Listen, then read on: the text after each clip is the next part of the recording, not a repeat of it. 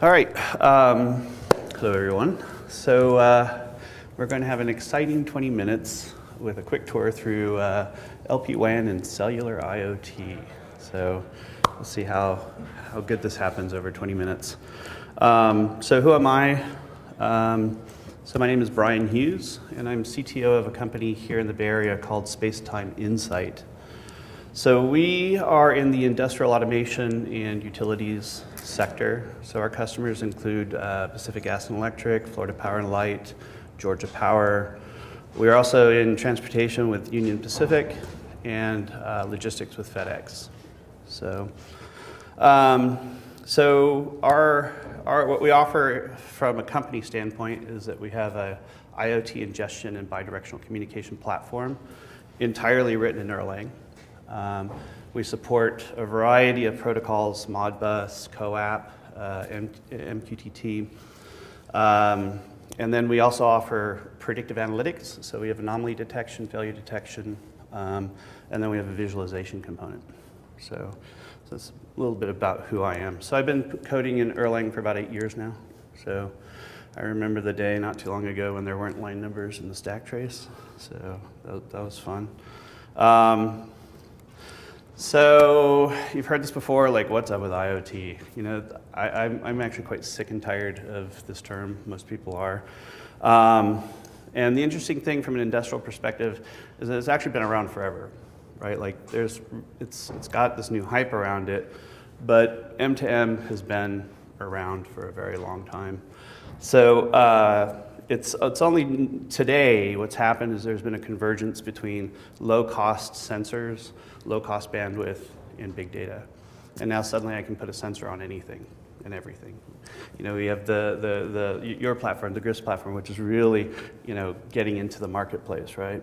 So the hype, you know, 2025, 75 billion things are connecting, but it's actually the reality.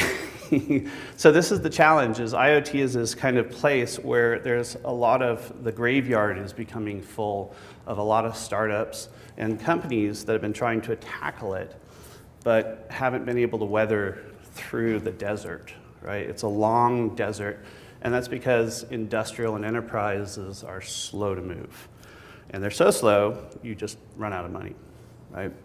So far, the Internet of Things has been about connecting wired things and fixed things, and some wireless, right? Zigbee, Z-Wave. Home automation is kind of the forefront of kind of the latest technologies in wireless. MQTT is an awesome protocol, but for example, industrial control systems don't produce MQTT, they produce Modbus. And then getting that transformed and out using MQTT is not a trivial task. So in the future, the internet, so this is where we come into play, space-time, is that you have a lot of wired manufacturing facilities, wired things that, you know, but the future is actually, now that I can put low-cost sensors on things, I can start instrumenting my wind farm. I can start instrumenting my solar farm. I can start instrumenting weather collectors out in the field, right? So more and more of these devices are becoming more and more widespread in remote regions.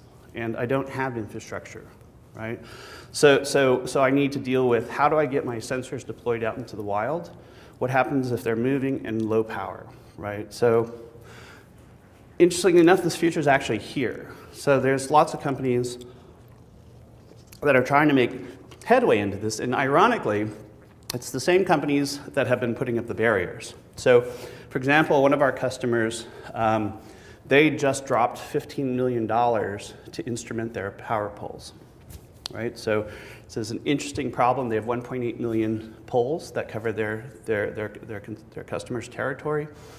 And the problem is that cars drive into them, power poles snap, they lean, storms come through and weaken the pole, and these poles have a 20-year life, right? They're supposed to be around for 20 years. And so what happens is that when a subsequent storm comes through, suddenly 3 million people are without power, right? So suddenly it went from being a risk to an issue, right? And they say, all right, cool, here's $15 million, go solve the problem, right? And so in this case, they're putting these little sensors on each pole, right? And they're using LoRa, which is an interesting solution. And they have an accelerometer, and they need to then create a mesh and then get the information up to the cloud. Same goes true with wind farms, right? So wind farms are an interesting beast because even though you would say, oh, well, they're producing power. Well, there's a thing called broadband over power lines, which is this kind of misconception that this is a solution for transmitting data over power lines. The problem is that over power lines, it attenuates the signal, and it pretty much makes like ham radios impossible or anything else. So the interference is just ridiculous, right? So the problem is I have a wind farm, 100 turbines out in the middle of the Palm Spring desert. I want to predict when they fail, right? So I have a crankcase. That's the first place that you use your predictive analytics anomaly detection to determine whether or not the gearbox is going to fail. Then I have CAN information coming off of the turbine itself, and then vibration. Problem is I can't get this from this remote region in Palm Springs into the cloud. It's too expensive, right? So if I was to use today's cellular plans, it's ridiculous. It would cost me way too much. So edge computing, I have to move my edge computing out to the location, but I still need to get the results up. So I'm still tackling this problem, is how do I get my information from these remote sites? So the other interesting thing where there's a ton of movement right now is real-time asset tracking for supply chain. So you can actually get now GPS trackers with cellular connectivity with temperature sensor, humidity, barometric pressure, and light, and an accelerometer with a gyroscope for a BOM cost of about $50. So the BOM is bill of manufacturing for when you go make these things. So for $50, I can put this little puck on my pallet, and I can track it. What's the annual cost? Huh? What's the annual cost? Well, it's $50 to produce it. No, per year. You mean to track it? In the dollars, and we'll get into that. So the thing is I have this puck, and depending upon which solution you're looking at, I can throw it in all my packages and I can track it. But how do I track it from Singapore to Germany to Kansas City, right? So these are kind of the problems that we're facing tomorrow, which is actually today, right? So wired problems, you know, they've been around, they're kind of easy to solve. Wireless problems are a little bit more problematic. And there's been a lot of players who have been trying to tackle this. So you know, here's a great example. So Dong is one of our customers. They have wind farms out in the middle of the English Channel. It takes them a day to dispatch a boat to go out and fix them. Plus, you have to climb 300 feet to deal with it. So they want to get as much predictive anomaly detection as possible so that they can do a better job at maintaining and managing their wind farms. So this is where we get to our discussion in low power wide area networks and cellular IoT. And I'm actually going to focus more on the cellular IoT side of things. But for anybody who's still not familiar with low power wide area networks, so they're really ideally suited for fixed assets. The problem with LPWAN is that it also operates in the unlicensed spectrum. So you're limited to about 900 megahertz to 2.4 gigahertz. That's a really crowded spectrum. So it works really well out in the country, but not so well in cities, right? So some of the older technologies is Zigbee 6LoWPAN. Some of the newer technologies is LoRa, Sigfox, weightless. And Helium was actually here yesterday giving a talk. So they've been approaching the same problem using the 802.15.4 protocol. So the problem is you got limited range and you need to have gateways. So I can mesh together so many nodes, but I have to have a gateway, and that gateway ultimately has to get to the cloud or to the fiber or some way it has to route to the internet. So Sigfox is kind of cool. It's a proprietary system that's pretty dominant through Europe. Will never be here in the United States because our ISPs like Verizon and Sprint won't really allow it. But they have about a 30-mile range, right? So if you're inside their coverage, awesome. It doesn't matter if I'm moving around or fixed point, but it's pretty much Europe only. So, and the key thing is it requires infrastructure and gateways, right? So here's an example of a smart power pole where you would use LoRa to create a mesh between the different poles.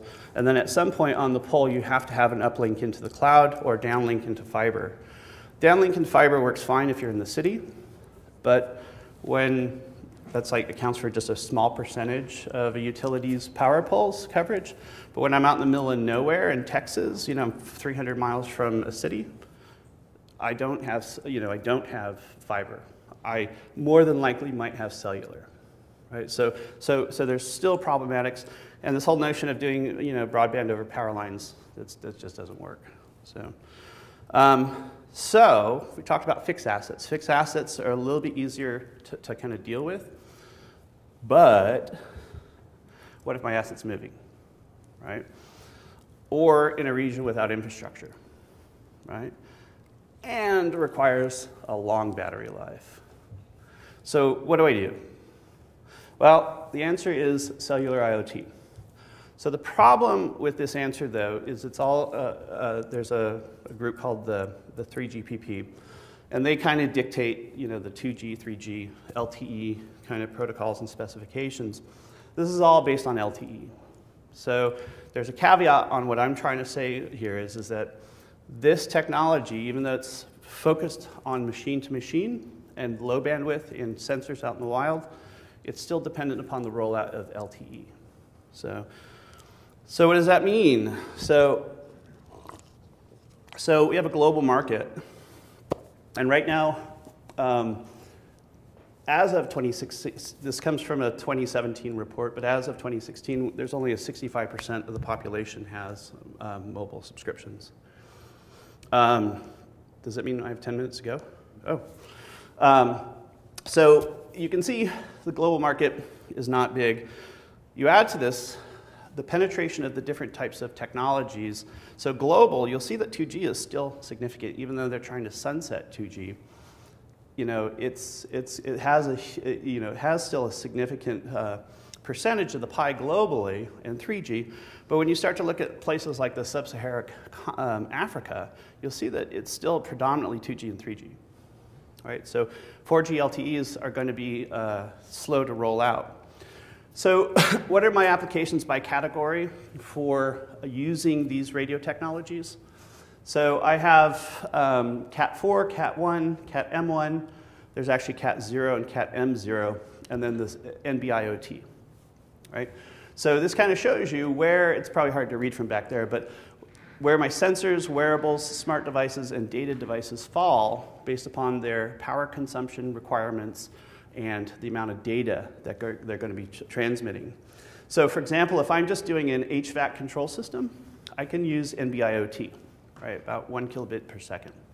Right? If I need something that's more than 100 kilobits per second, I'm going to be looking at a Cat M1. Right? So the excitement here, and I'm going to kind of go as fast as I can because I've only got a few more minutes. So it shows fundamentally what happens is that when any cellular radio or modem needs to send out information that's going to use an IP protocol, it has to consume about 850 milliwatts of power. This is required to basically achieve connectivity to 3 towers. Right? So in order for me to step up my output, radio output, and there's different states of output, the final state in which I can connect to a tower and establish a stable IP session requires a lot of battery power. This is why your phone burns hot. This is why anything that uses cellular connectivity burns hot. This is why the current response to cellular was these low power wide area networks. But with these new specifications, you can see that they've set it so that I don't need as much power and I don't need to be talking to as many towers. So what happens now is it allows me to start using cellular technologies in different types of situations, right? So if I'm going to be using kiosks, video surveillance, I can do Cat 1. If personal asset trackers, I can do Cat M1. NB-IoT, so this one is interesting. It's only for fixed assets. So NB-IoT is the one that's going to compete mostly with LPWANs, so like LoRa. And it's kind of designed this way. But it has some severe limitations. A, it's not LTE. Second is that it doesn't handle handoffs between towers. So it's a 1-tower, half duplex, and it requires minimal power. It's about 10% the cost, but it doesn't handle, it can't move, right? So it can't go from tower A to tower B. There's no handoff on that. So it's an interesting trade-off, but it's also going to be cheap, right? So here's the difference between LTE Cat M1 and NB IoT. So the key thing is that these are on a licensed spectrum, so you get some security involved. Now, one caveat to anything that's cellular is that they can be jammed. So if you're using high-value asset tracking, you're going to have to add something else other than cellular, because if it's $500,000 piece of good that's being transferred, then I can jam the cell signal and I can steal the asset. So the key thing is that both modems use the least amount of power in sleep mode. And NB1 is NB-IoT, is expected to cost about 10% of today's LTE Cat 1M modems. So this is kind of exciting because what it does is, so here's Cat M0. This is coming next. It's actually really focused on being able to get 10-year battery lives on 2 AA batteries. So this is going to really change the way IoT is deployed and how people are going to build IoT solutions. Because if I can get 10 years and 2 battery power, and I can get cellular connectivity, it opens the doors to so much. So I'm going to blow through this real quick. Considerations when deploying real world, battery is a big one. But here's the key thing. How do I do it today? All this stuff is happening in a few years. Right? How do I do a real-time asset tracking system that's going to work today? So you're not going to believe the answer, but it's SMS. So SMS, I get 200 countries. You have third-party providers like Eris. You can get a SIM card, it costs you $1 a month. It costs you can get it down to 1 cent per message, and you get 140 bytes per message that you can pack in if you use PDU mode. And then just kind of wrap it up on, I was really impressed with the talk yesterday with Helium. And if they actually do solve this and get crowdsourced gateways and make a public low-powered wide area network, that will also be a game changer. The big question is, will they be able to get the adoption? If they can, it'll be pretty amazing. So thank you. So.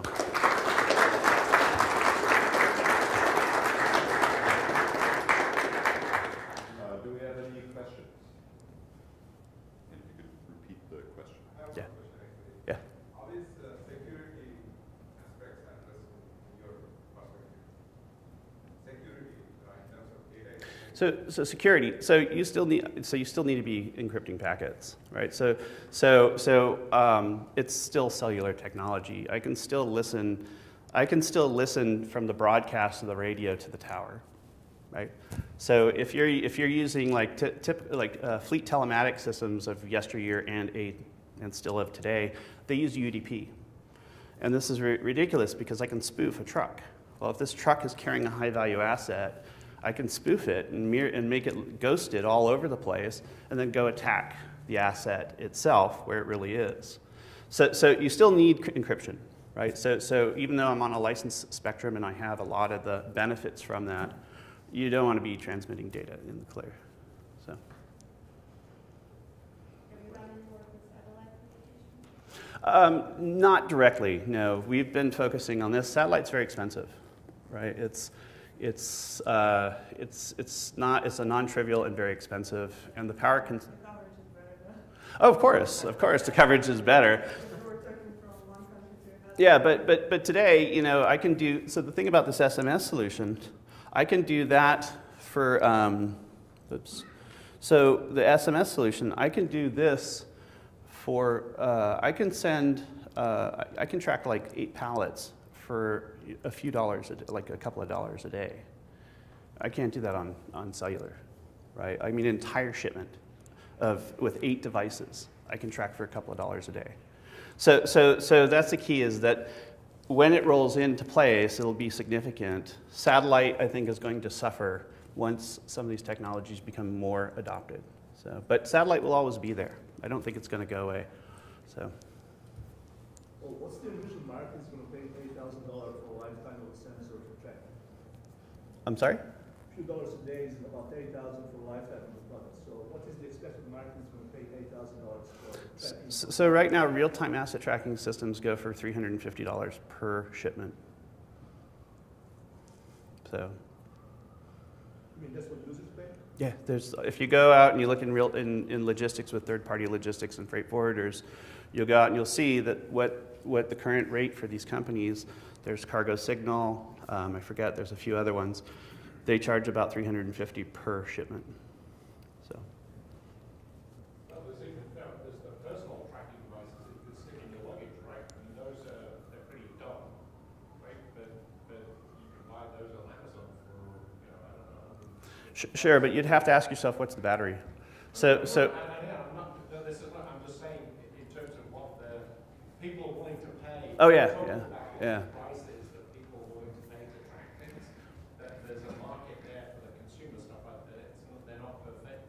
Exactly. For people who are emotionally attached to their baggage. Right? Yeah. Maybe they need to see psychotherapy. That's a useful thing for them to, Yeah. And as these things get down, because right now you look at, if you go into the real-time logistics and supply chain tracking, they all use lithium-ion batteries, and they only have like a 4 or 5 day life. And that's because it's using cellular. They sometimes have a mixed mode, cellular and satellite, and then they're burning a GPS all the time. And so it's like, all right, I got 4 days. Can you imagine sensors now that get 10-year battery life? It's going to be significant, yes. So apologies if you were beginning. So do they mostly care about tracking these assets for loss, or is it just for scheduling and arranging for meetup with and moving things as fast as possible through the supply chain? So for utilities, I want to know the health of my asset, like my power poles. Right, that's one use case. The other one is I want to be able to get telemetry off of my assets. That's another use case. And then for shipping and logistics is I want to basically know where my asset is and what condition it is in. Right, so that's where IoT really becomes legitimate. Right, this is where it's actually something more than a bunch of people pontificating about connecting things. So. I have a question. What is sort of the developer, are these future technologies going to be good for dribbling out a byte every couple seconds on the screen, or do you want to be thinking more of dropping a kilobyte every couple times every hour?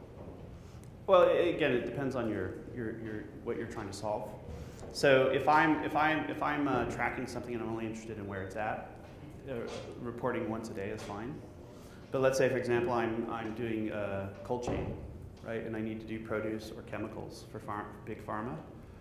I want to know instantly or very quickly when the temperature is changing, right, because it then suddenly goes into all these FDA compliance for track and trace. I have all these problems.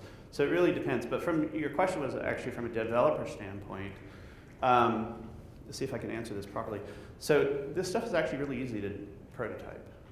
So your grist board is a good example of a board that's available today that I can start doing stuff. It's driving, has Erlang on the hardware, which is pretty amazing. But you can also get BeagleBones, right? These things are $35 boards, Raspberry Pi. If you go to DigiKey, or you just Google, I should have put a link up here, I'll tell you. But there are IoT projects that you can build with cellular modems that, you spend $100 and you can actually build this yourself.